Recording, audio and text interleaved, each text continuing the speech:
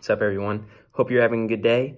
So I just want to make a quick video and just talk about what I'm doing a little bit. So if you follow my Instagram, you see that right now I'm posting a lot about my macros and the macro calculator that I'm using, what I have every day, my different results.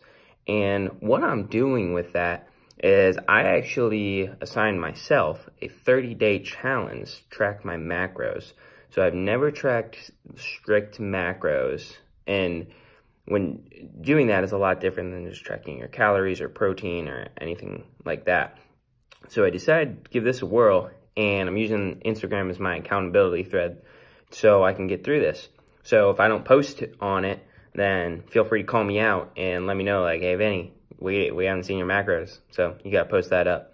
And I'm just giving it a whirl for 30 days and seeing how it goes. And from there, evaluating if it's what I really want to do. And I challenge you to do that yourself. Always a double check. Give yourself enough time to see if the results are worth it. And if you're really getting what you want out of either your program, your diet, nutrition, anything with regards to something new. Because really, 30 days is even still a short amount of time. You really need that 60 to 90 days to see a big change in anything. Because, that's the thing. It's about that time. You've seen a ton of people had their diets, everything going good in the new year, going to the gym, doing this, doing that, starting to fall off. So, challenge yourself, assign yourself a challenge like I am. And then if you do that, you're going to see some awesome results just because of the fact that you're going to keep yourself accountable and you're going to keep on moving forward and pushing yourself. So that's all I got.